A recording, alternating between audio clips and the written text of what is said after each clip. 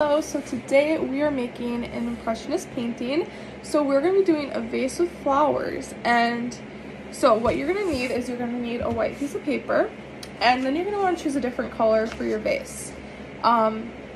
When making the vase, you're going to have it folded in half, and you're going to draw out what your vase is going to look like. So if you can see, I just drew a vase.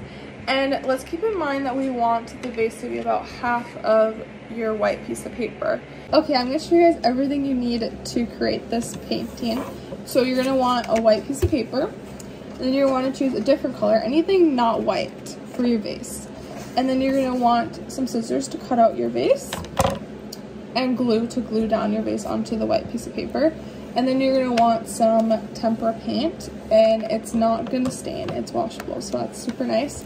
And then you want to choose, you could do wax paper, any material that's not going to absorb the paint. You're going to cut it out into pieces, and then you're going to apply that paint to those pieces, and then you're going to fold it in half, and then you're going to put it on the white piece of paper, and that's going to be your flowers. Okay, so what I just did was I cut out my vase, and this is what it looks like. So what we're going to do is we're going to use glue to get it to stay on the paper. Okay, so now that we have our vase on our paper, we are going to start working on making the flowers. So what you're going to do is you're going to apply paint onto your material that you can make the flowers on. So I'm going to first start with some orange, some yellow, and some white.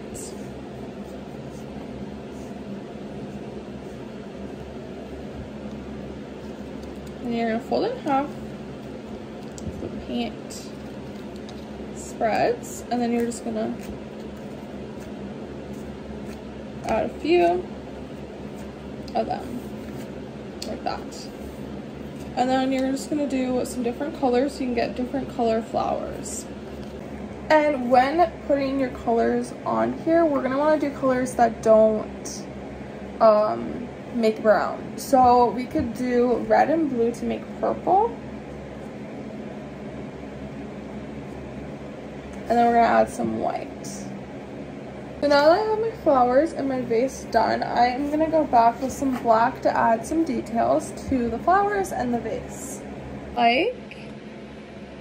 And the fun part is it's going to look different for everybody because they're going to choose different colors and the vase is going to look different, so that's so fun.